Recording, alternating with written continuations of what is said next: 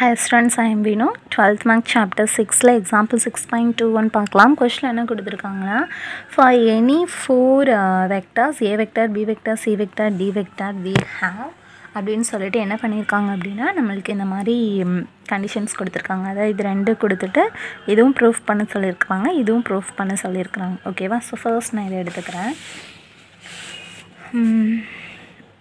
a vector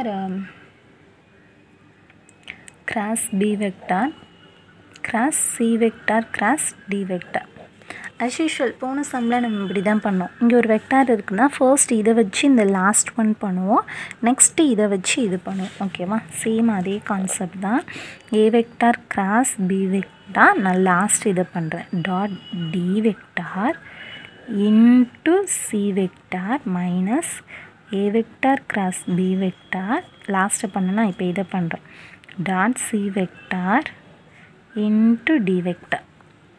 அப்போ இது என்ன பண்ணலாம், இப்படி இருக்குதுன்னா நம்ம வந்து பாக்ஸ் ப்ராடக்ட் ஏபிசின்னு போட்டுக்கலாமா? So box product of A vector B vector C vector. ஏன்னா இந்த கண்டிஷன் உங்களுக்கு தெரியும்.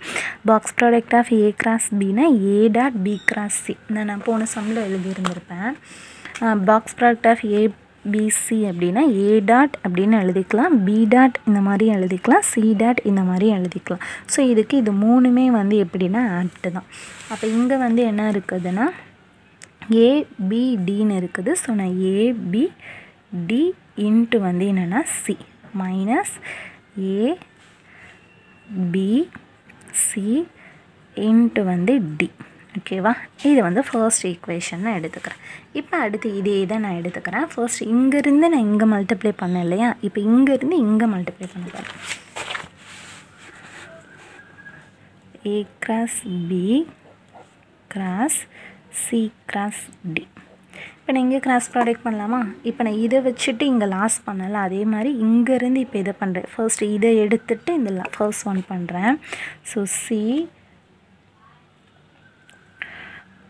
Cross D vector dot A vector into B vector minus இதை பண்ணுறேன்.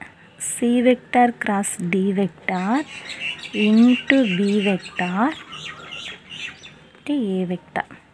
அப்போ என்ன பண்ணிக்கலாம், இது அப்படியே பாக்ஸ் ப்ராடக்டில் எழுதிக்குவோமா?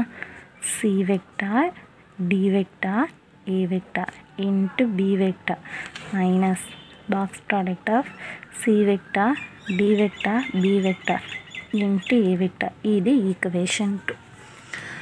ஸோ இப்போ ஈக்குவேஷன் 1ஐயும் ஈக்குவேஷன் 2வையும் இப்போ ஈக்குவேட் பண்ணோன்னா A cross B cross C cross C cross D is equal to A vector B vector D vector into C vector minus A B C into D. இது equation 1, இது equation 2. அப்போ இது ரெண்டுக்குமே வந்து எப்படி இருக்குது அப்படின்னா ஒரு சைடு ஈக்குவல் அப்படின்னு சொல்லும்போது என்ன பண்ணிக்கலாம், இது மூணுமே நம்ம வந்து ஈக்குவேட் பண்ணிக்கலாமா? இது ரெண்டும் ஈக்குவல், அப்போ இது ரெண்டும் ஈக்குவல், அப்போ மூணுமே equal.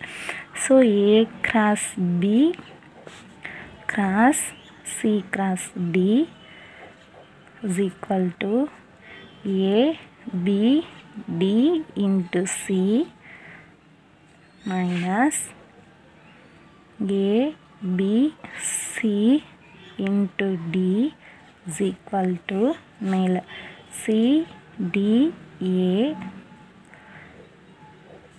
into B minus C D P